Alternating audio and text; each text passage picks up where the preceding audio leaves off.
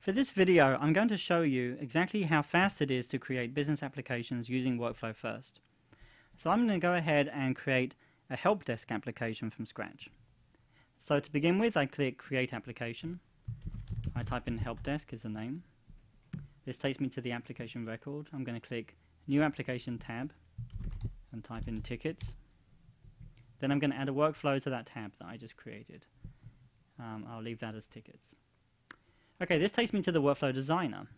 So I'm going to add a first opening stage called Enter Ticket. And that's going to be for the customer role.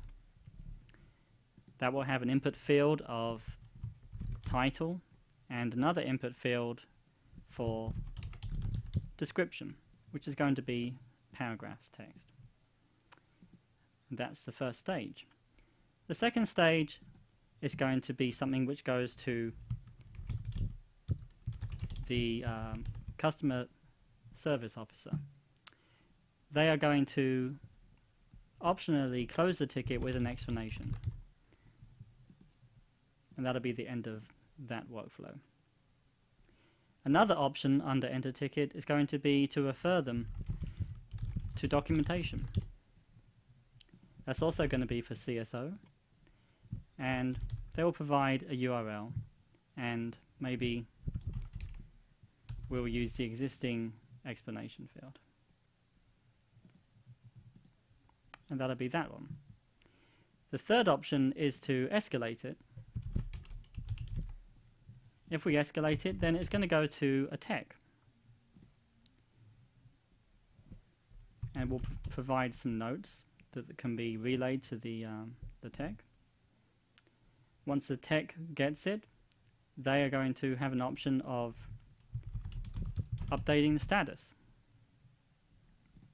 That'll be a new field we're just going to call status. And once that's done,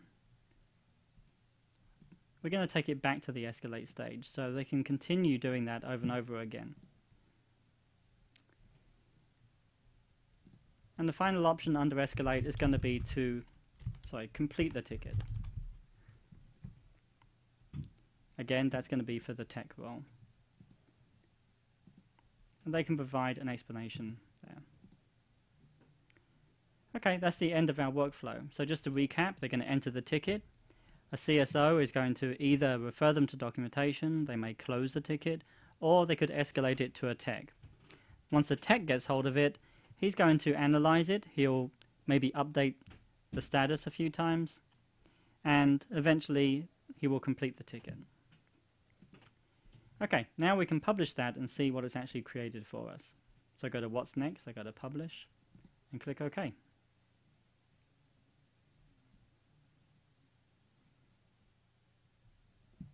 Okay, now I click that link. And here's our application that it created for us.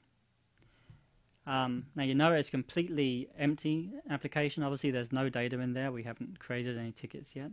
We have our Tickets tab. We have a built-in Users tab and Configuration tab.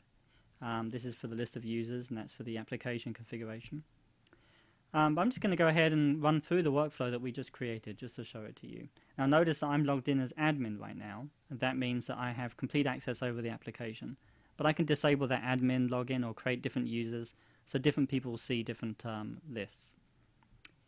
Okay, I'll click Enter Ticket. And let's say I put here, I cannot turn on my laptop. And this will be our first ticket. That adds it into our list. It tells you that the ticket was entered successfully.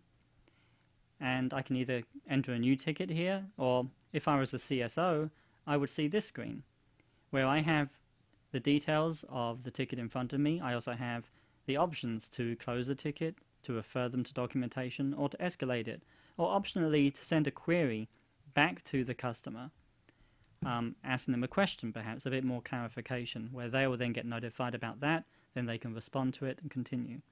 That's added in automatically by WorkflowFirst. In this case, I'm going to refer them to documentation.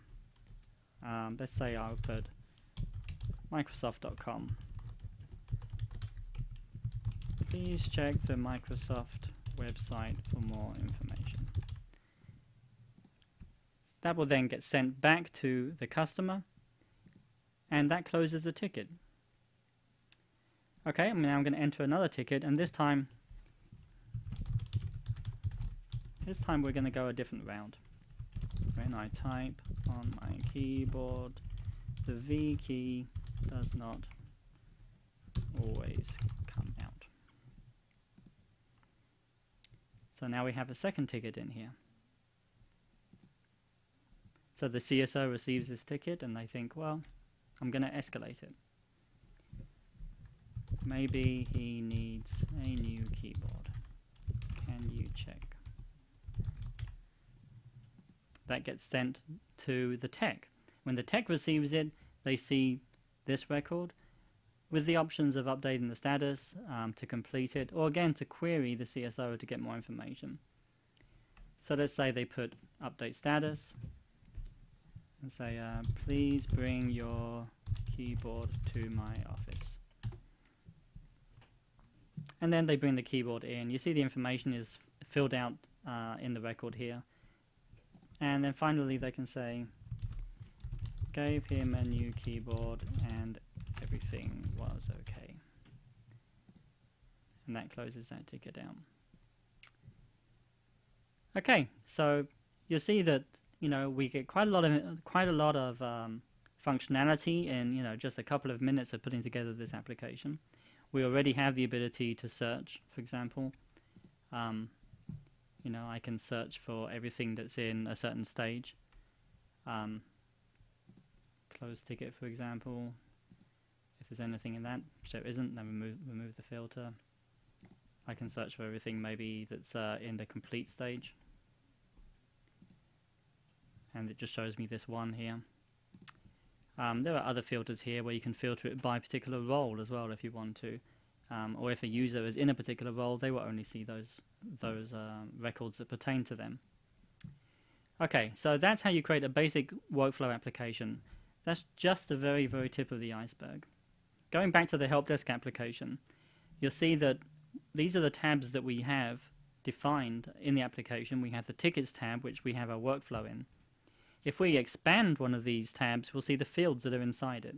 These are the fields.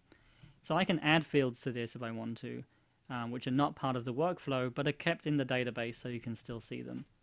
The same thing applies for the user's record. Here you see all of the fields that are to do with a user. You can add your own fields in there to store against the user. I'm going to add a new tab that's not going to be a workflow tab. It's just going to be called categories. And I'm going to expand that, and I'm going to put in a field called name. Now I'm going to edit this just to make sure that it's set to be mandatory, that it's unique, and that it's a quick entry field as well. So the difference now is that we have a tickets tab, we have users and configuration, but we also have a categories tab, which I've just added a name field to. Let's just see what that does when I publish that. I just want to demonstrate just how versatile it is with our ability to be able to add new tabs, new forms, and it does all of the form generation and user interface for you.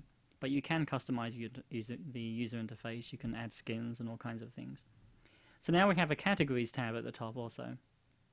If I click categories at the top, we have an empty list and a little quick entry line right here where we can add things very quickly. So I can put in computers, I can add another one, telephones, printers, I don't know, toilet, coffee machine. Whatever I want to add in there I can. Now that's not much use by itself because it's just a list of categories. What I want to actually do is link that to a ticket so the user can actually select a category when they're entering in a ticket. So I'm going to go back to our tickets tab, click on workflows so I can look at our workflow designer again. And I'm going to click this button here which lets me select the input fields for the enter ticket. And we just have title and description right now. So I'm going to add a new field in here and I'm going to call it category. And now I'm going to link that using this drop down right here to the categories list that we just created. So now we have an additional category field, and it's right underneath description. I want it to be underneath title instead, so I'm going to pick that up and drop it right there. Okay, now let me publish that and we'll have a look to see what that's actually changed. Go over here and refresh this. Now I can click Enter Ticket Now, and it brings up a different form because it also has the category field that we talked about earlier. So I can say in here, for example, no dial tone, and I can select telephones. When I pick up my handset, there is no dial tone.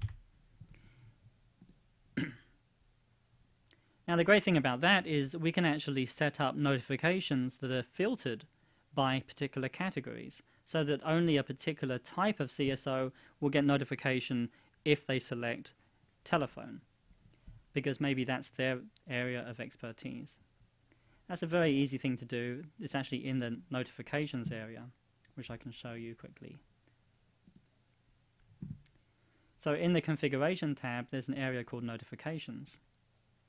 If you click plus on that, you can select a user, and then you can select a role that you want to subscribe to. So if I select CSO here, then I'm going to receive every single notification that's related to the role CSO. And you see here there's an option that says filter for tickets. So this allows me to add a filter in so that I then only receive notifications not only for all the CSO notifications, but only the ones that actually pertain to the category of telephones. And I could even add additional categories if I wanted to. Of course, I have to define a user first before I do that. But I just wanted to demonstrate that is actually possible. So here we've created a full help desk application, and we really did it in just a couple of minutes. And that's just the tip of the iceberg. You can create loads and loads of different types of workflow in here. You can create sub-forms underneath existing forms and add workflow to those. So you can scale out the application over thousands of forms. And some of our solutions do have thousands of forms and millions of rows of data. And it scales out incredibly well. You can use it with web farms on a hosted site, privately on your network, using SQL Server, using MongoDB, all kinds of options for creating your applications. It gives you a huge number of features built in as well. So that's just the tip of the iceberg. I wanted to just demonstrate how quick it is to create applications. Hopefully you'll check out the other videos and learn some more. Thank you very much.